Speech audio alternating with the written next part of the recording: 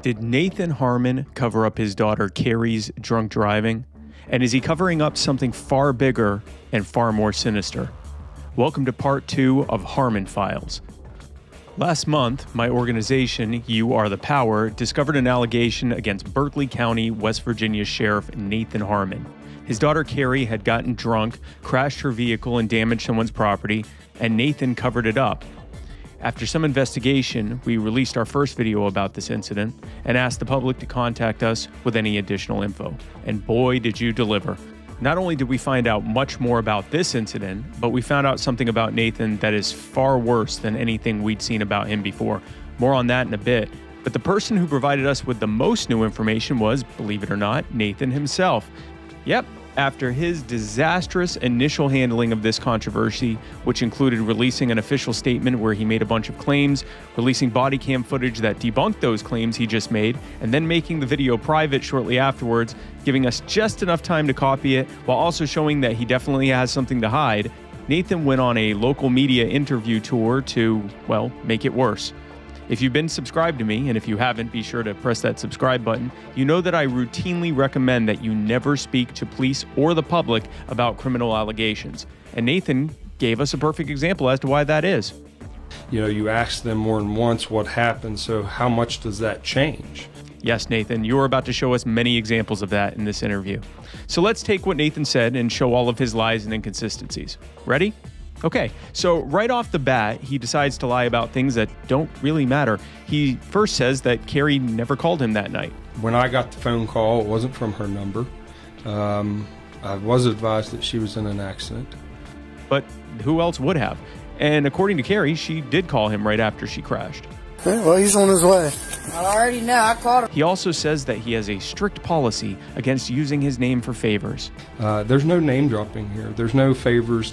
Don't ask for any favors. Don't call me for any favors. Deputies, I've never received a phone call at my house from a deputy saying, well, what do you want me to do with it? If someone name drops me, times whatever you're finding by 10. Oh, yeah? My dad's Nathan Harmon. He's on his way right now. So apparently Nathan can't even tell the truth about trivial stuff. I wonder how honest he'll be about serious things. Let's find out. The interviewer asked Nathan if Carrie had been drinking. And I asked on camera, had she been drinking? And the deputy indicated, no, not that I can tell. End of story. I think one of the very first things I asked was, had she been drinking? And he said, no, not that I can tell. Or, no, I can't tell. Except that's not what the deputy actually said. Is she drinking? I can't tell. Okay. So your daughter drives off the road, totals her car, and damages someone else's property. Your deputy isn't sure if she's been drinking or not, and chuckles. Time for a breathalyzer, right? Was a breathalyzer administered at the scene of the accident? No. Oh. Well, that's probably just because Nathan is inexperienced on DUIs and doesn't know when it's appropriate to breathalyze someone. I was huge on DUIs. I think I got 73 in 1 year. I always have one with me. Oh. So then he knows exactly what to do in this kind of situation. I don't know. It's been a while since I've actually done DUIs or processed one myself. So the sheriff, who's a former state trooper, more on that later, and is huge on DUIs, doesn't really know much about them. Well, thankfully, this interviewer helps to explain why breathalyzing Carrie would have made sense in this scenario. From the history that you've been explaining here, it would appear that a breathalyzer would have been something that made sense, considering her history, and the fact that there was speed involved in this accident. Excessive speed for that road at night. Would a breathalyzer not have made perfect sense here? No. Well, I mean, Nathan is the expert. Whether that's policy, I have no idea whether it is or not. Yes, of course. And he obviously trusts Carrie not to get involved with drinking and driving or any other untrustworthy behavior. My daughter doesn't make the best of decisions, and I know this history. Yeah. You know, my daughter hasn't been truthful all the time.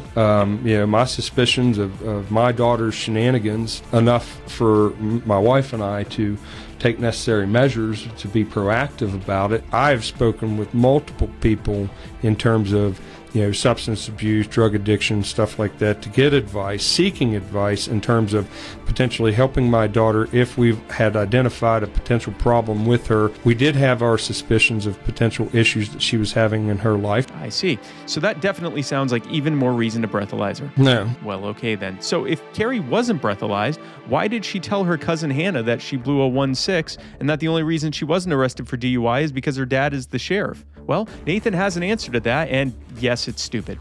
I've got evidence that the actual communications were altered. Told you. So anyway, his evidence that the communications were altered is that there are sites where you can make fake Snapchats. That's not what evidence is, of course. I'd imagine that the sheriff would know what evidence is. I have no idea. But we have evidence, as in actual evidence, that the communications were not altered, directly from Carrie's family. Hannah, Carrie's cousin, and the person she had that conversation with, came out with evidence that the conversation is real. This includes original screenshots of the conversation, of Carrie's profile, and the time that they had the conversation.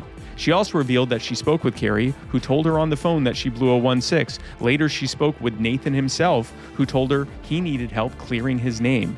Hannah refused. She released her call log and proof of both Carrie and Nathan's numbers to show that she was telling the truth.